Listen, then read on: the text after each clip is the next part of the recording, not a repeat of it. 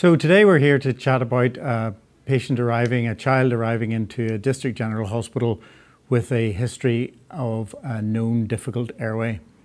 In general, you can think of a difficult airway defined as a situation where a clinician has experienced difficulty with face mask ventilation, laryngoscopy, or intubation.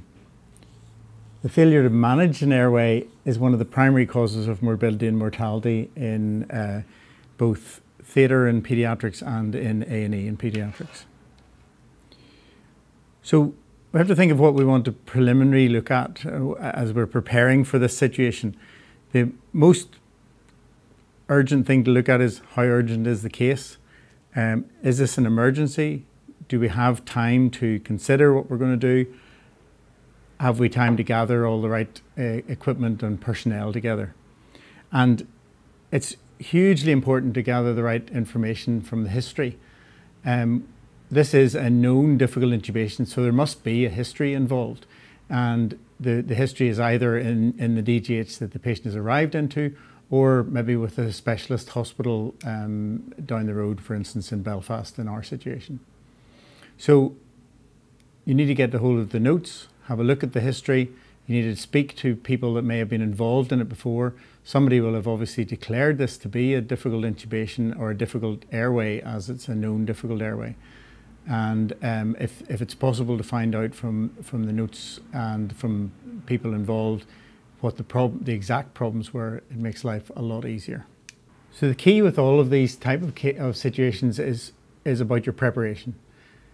Preliminary preparation involves assessing the situation, trying to get a hold of the history involved and get as much information from that history and from the chart as possible. It is very important to gather information from other hospitals if that's where the problem has been, for instance in a specialist paediatric hospital. The key is to find out what is the difficulty. Was the difficulty with bag mask ventilation? Was the difficulty with an intubation? Or is it an assumed difficulty due to the anatomy of the patient? And once you've gathered that together, then you can proceed to the next bit of the preparation. So if the situation is difficult bag mask ventilation, this is by far the most difficult situation because you can get into trouble as soon as the child goes off to sleep. In an adult situation, you can look at awake intubation and awake procedures. This is obviously much more difficult in children, and it's very rarely possible except in the older, very cooperative teenager. The key again is looking at the history. Does the history specify exactly what the problem was, whether they were able to cope with the mask ventilation at all, who was involved in it? Was it inexperienced people? Was it very experienced people? Did you need more than one person to hold the mask, and were they able to sort the problem out with some simple maneuvers, or was it very difficult? And at this point, it should be in your head, should you be doing this at all? Is there some way that you can involve people who would be more experienced along this line, and whether you could transfer the case? If the situation is safe mask ventilation but difficult intubation, that's a much easier in some ways situation to deal with, because while the patient is asleep, you can maintain the airway and you can take your time organising things for an intubation. So review the medical records, particularly thinking of intubation in this case. The grade of the laryngoscopy, grade 1 obviously full view of the glottis, grade 2 just the posterior commissure visible, grade 3 tip of the epiglottis, grade 4 no glottic structures visible. In general, anaesthetists tend to think of grade 2A and B, and grade 2 you can see a reasonable amount of the cords, and grade 2B is just the very back tip of the cords. Then in your examination, things you're looking for are facial symmetry, mouth opening, presence of oral pathology, and neck flexion extension.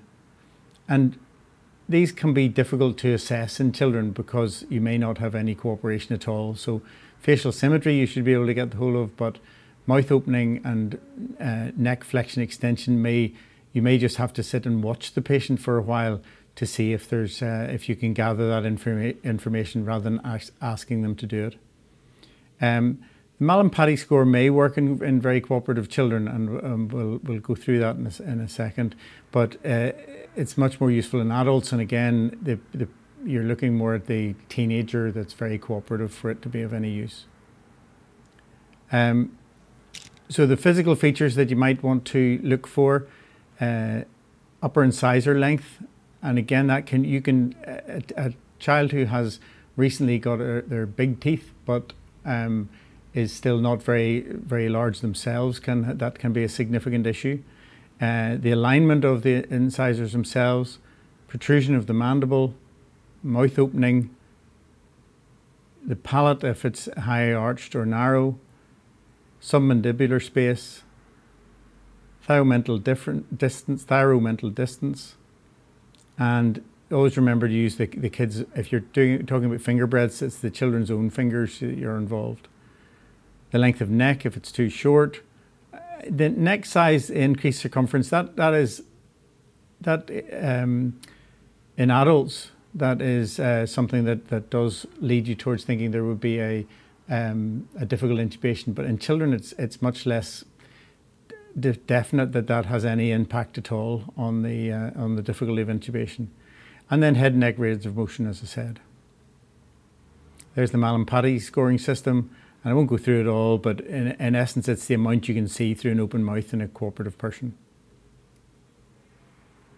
So summary of what you need to look at when you're thinking about the airway. Is it a potentially difficult airway? Look at the history, facial appearance, any syndromes involved, airway scoring.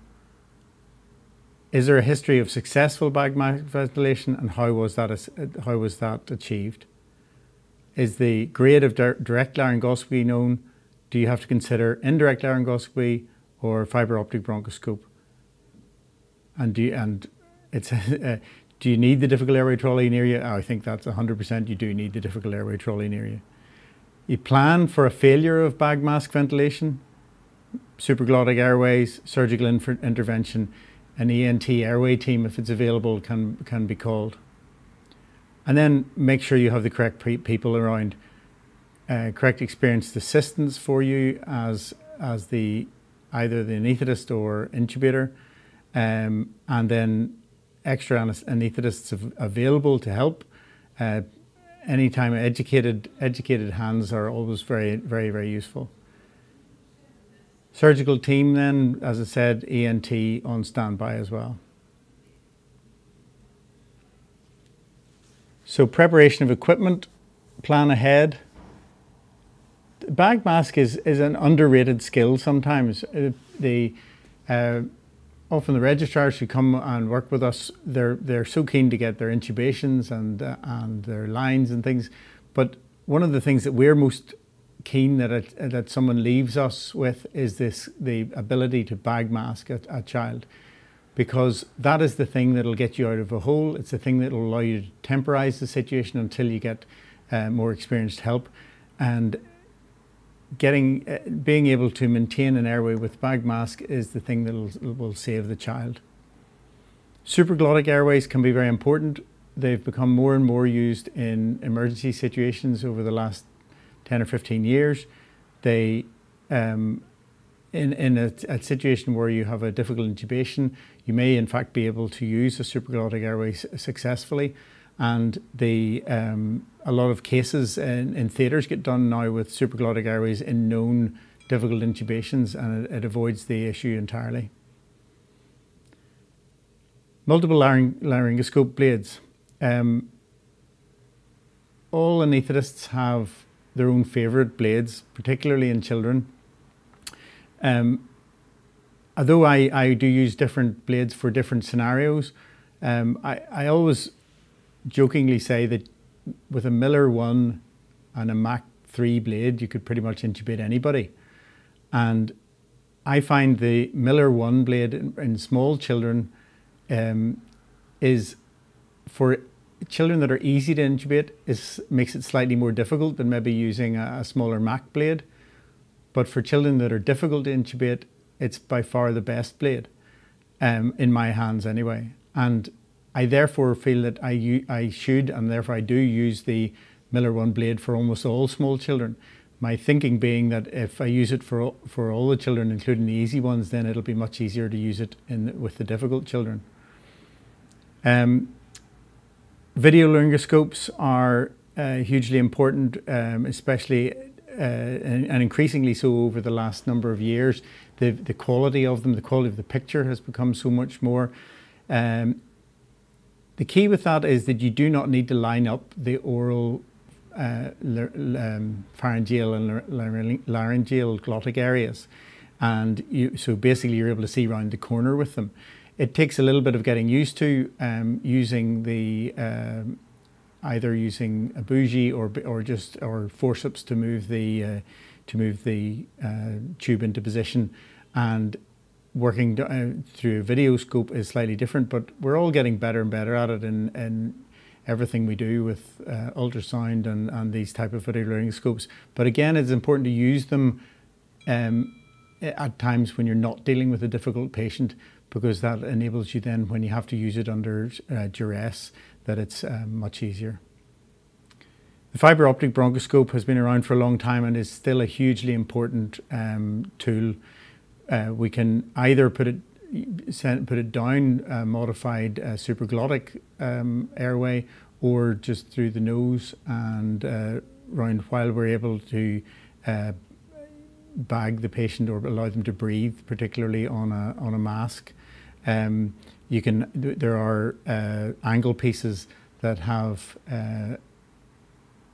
little bits on the top of them that allow you to put the fibre optic bronchoscope in while you still maintain the airway. And then the difficult airway cart. There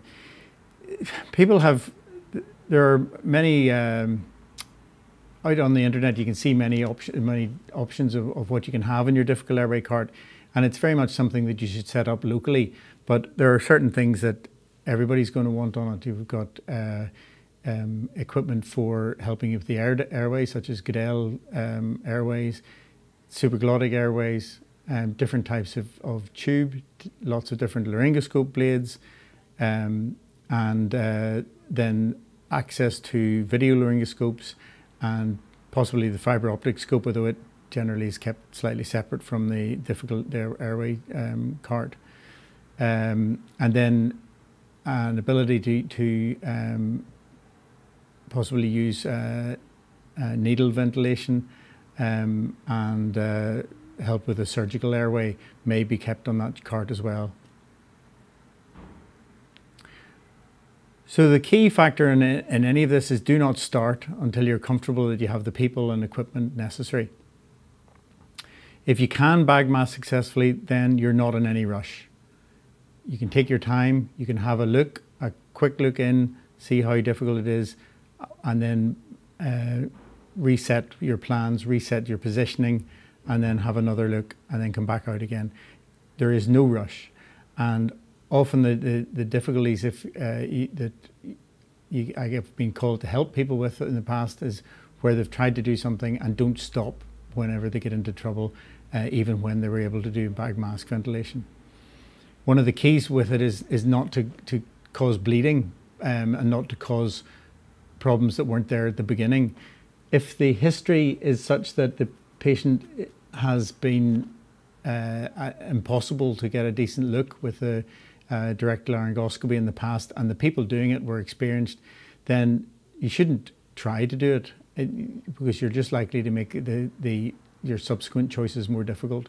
So use something that was done successfully in the past, or move on to the next step and go with the video laryngoscope or the fibre optic laryngoscope from the beginning as a planned intervention into an undamaged airway and pharyngeal region. Children, obviously the awake option is very limited, and you have to be very careful with the sedation that you give, because in all of this you're trying to sedate the child in a way that they maintain breathing. So inhalational inductions can work very well.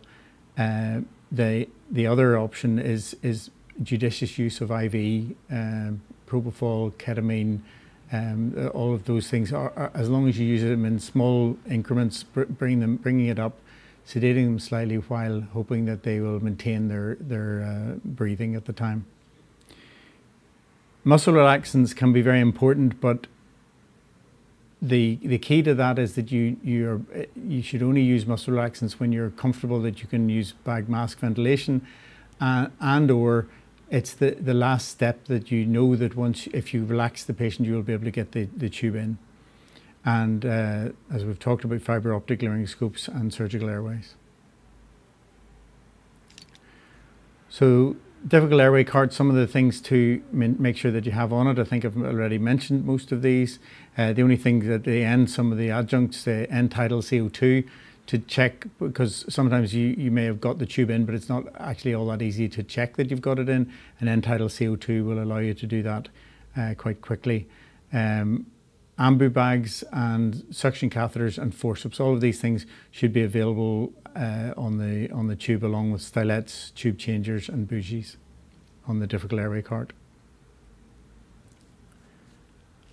So sedation, as I chatted about, inhalational sedation can be very important because it allows you to keep them breathing throughout with, for instance, sevoflurane. You can get them quite deep, and if they start to get too deep, then they don't breathe as much, and so that they regulate themselves to an extent, as long as you can keep a good airway during that time. Ketamine can be very useful. It probably, of all the other ones, of all the IV solutions, you probably maintain your airway the most, and maintain your breathing the most. The only problem with it is you tend to increase the secretions, and so you may need more suction. Midazolam and propofol, both very useful. Propofol is very good at dampening and reducing any reaction in the airway, but it has more of a knife edge as to when they stop breathing. So as long as you're comfortable with propofol and you've used it a lot in a theatre setting, then it can be a very useful tool as well. As I said, try to maintain the spontaneous breathing. You may find that the best plan for bag mask ventilation is for one person to maintain the airway if there's some facial asymmetry, for instance, or difficulty with jaw thrust, and another person to do the bagging. And so that's where two experienced operators, two anaesthetists, are very useful. And as I said earlier, I do not try laryngoscopy if it's proven to be difficult in the past, and direct laryngoscopy, that is, and particularly don't try multiple attempts if it's not successful the first time. So, in conclusion, as with anything we do, preparation is the key. Assessment of the situation, assessment of the child, assessment of the history in particular. This is a known difficult intubation, so there must be a history of difficult airway, difficult intubation. We need to look at that history and decide whether it was in a situation where there are very experienced personnel looking after it and had difficulty, or was it somewhere where you may feel that the experience of the personnel was relevant to the story. If the bag mask ventilation is safe in the history, then that gives you a lot more time and reduces a lot of the impetus to rush. But the urgency of the procedure is another key. Have we got time to gather a group of people who would be appropriate to this? Have we got time to get all of the right equipment together? Have I got time to call for a surgical team? And indeed, have I got time to access a transport team that would help you with the intubation from a tertiary centre for paediatrics? Is the venue that you're going to do it appropriate? You don't have to rush in and do things in A&E if you can move to a better situation. For instance, a lot of our DGHs will move children up to theatres for intubation purposes.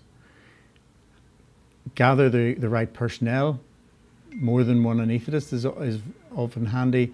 The experienced personnel, the nurses that are, or ODAs that are going to assist you with knowing what equipment you're likely to need and hand you the right thing at the right time can make all the difference. And then make sure that you have the appropriate equipment. So the key is, don't rush and be prepared. I'm happy to answer any questions that you have on the subject.